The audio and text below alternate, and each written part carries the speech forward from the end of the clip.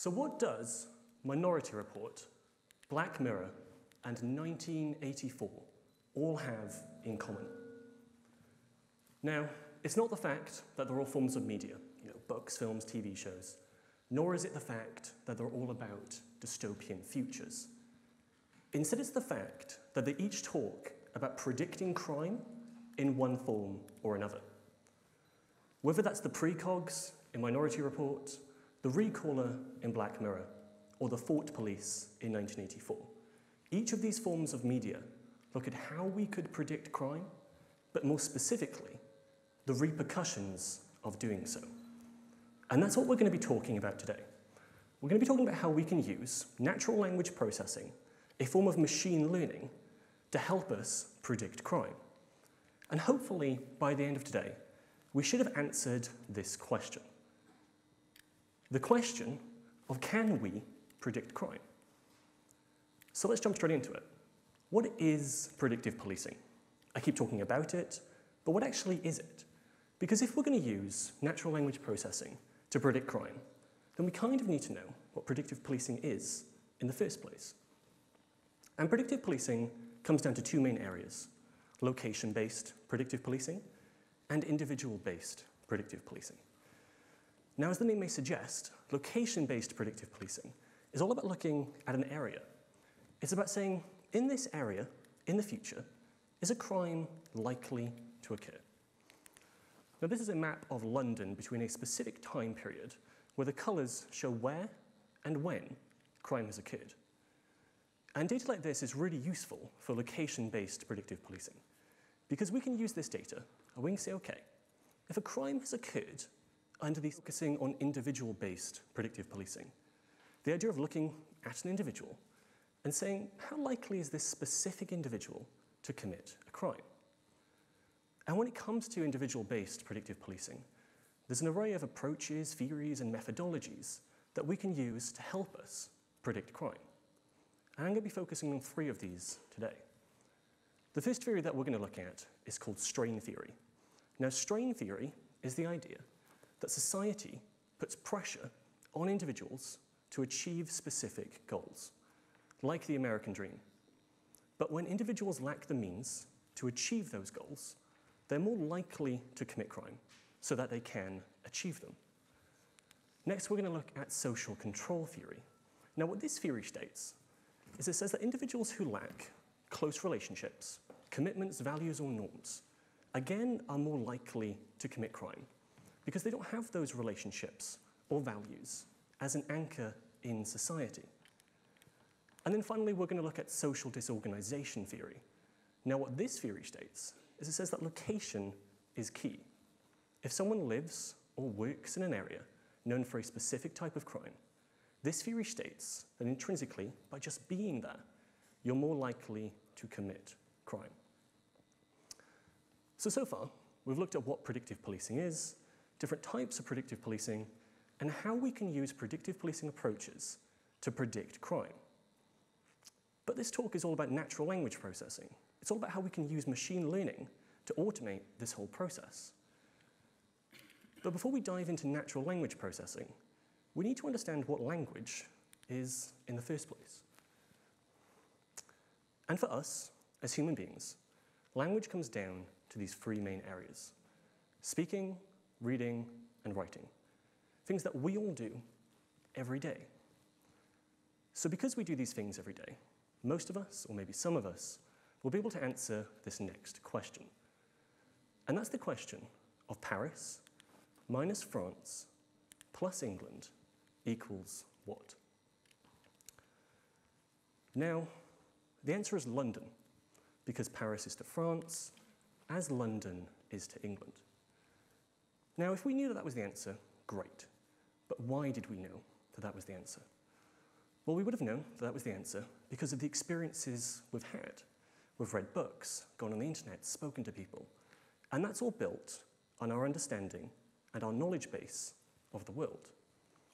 And so, if we were to give that question to our natural language processing machine, would it be able to answer it?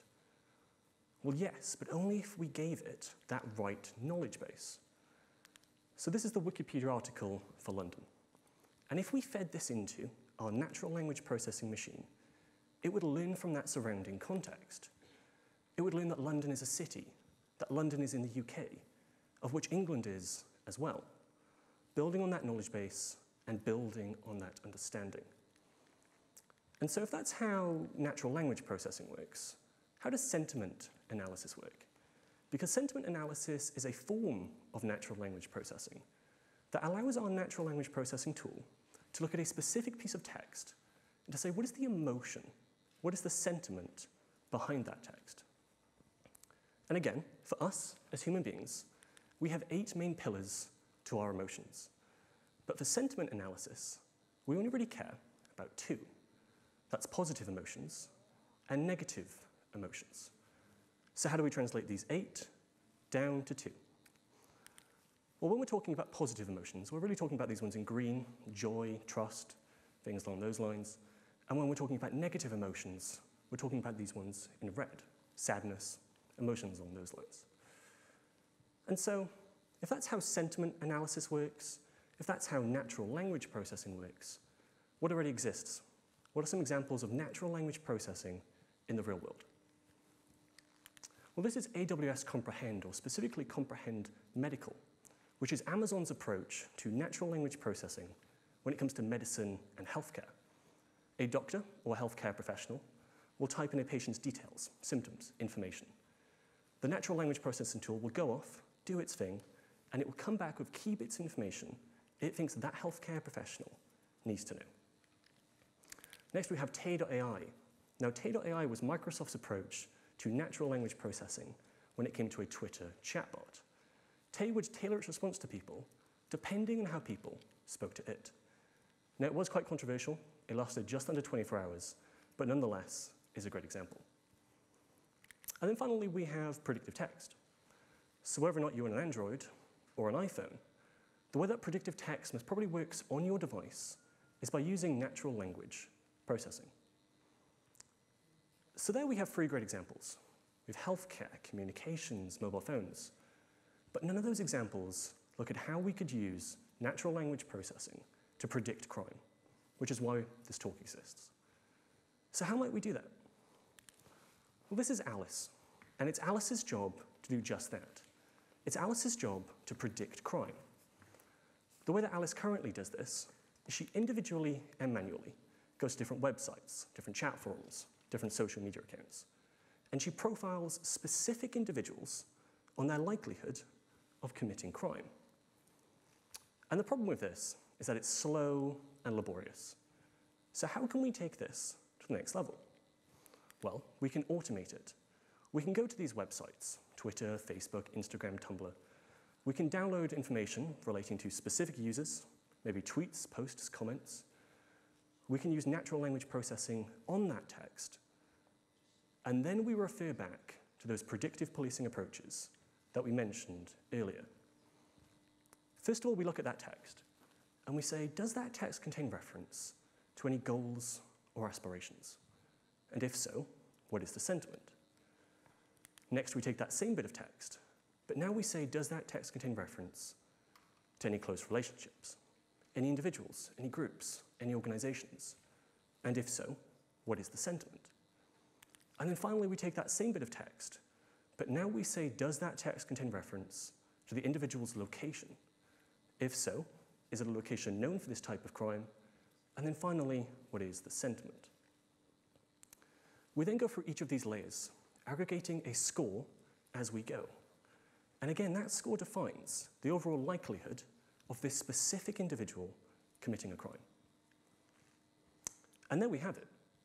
We've looked at what predictive policing is, we've looked at what natural language processing is, and we've also looked at how we can merge these 2 ideas together, how we can use natural language processing to predict crime. And with that, we've answered that original question. That question of, can we predict crime? And the answer is yes, at least in part anyway. But by answering that question, we uncover a second question. And that's the question of should we? Should we predict crime? Because with predictive policing comes biases, comes segregation, comes in the not understanding of how this data is or should be used. And I don't want to end this talk on a somber note. I don't want to say that we're going to end up in the dystopian futures of Minority Report, Black Mirror, or 1984.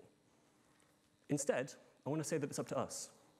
It's up to us to forge and to mold how predictive policing is used in the real world. It's up to us to understand its strengths, but it's also up to us to understand its disadvantages. And then finally, it's up to us to make sure that we don't end up in those dystopian futures.